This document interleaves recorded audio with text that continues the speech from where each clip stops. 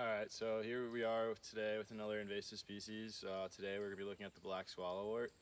If you guys look down here at the floor, you can see a bunch of black swallowwort right here that we have in front of us. So one of the cool things about black swallowwort is that it actually grows through the rhizomes through its roots. So what that means is that this plant can actually sprout out a root, and then another plant can actually grow out of the root growing up. So that's one of the reasons why it is able to be so prolific in certain areas and grow so much. The black swallowwort is actually native to Europe, so it's actually been brought over as a propagation plant, basically as an ornamental plant, just for looks, basically. And it is spread throughout multiple ranges, including all of New York, and has become quite a problem species.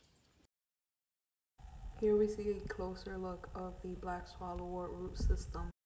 So another cool thing about the black swallowwort is how the seeds are created. So if you can see right here on this specific one, you can see a smaller seed pod.